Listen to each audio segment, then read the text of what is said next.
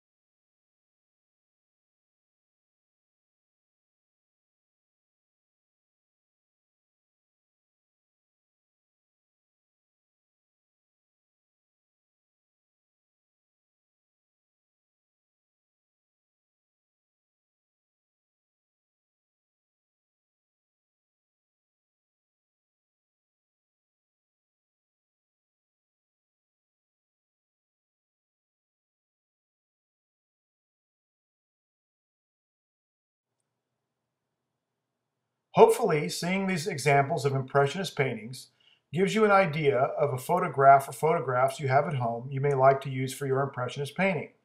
If you can't think of a photo you currently have that would make a good painting, then take some pictures that you could use.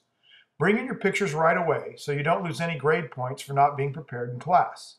You may email your photos to your teacher or bring them in on various types of media. Check out your options listed in Step 2 on the Impressionist Painting webpage. Select the option you'd like to choose to bring your photo in and read or watch the instructions. Now go and make a good impression.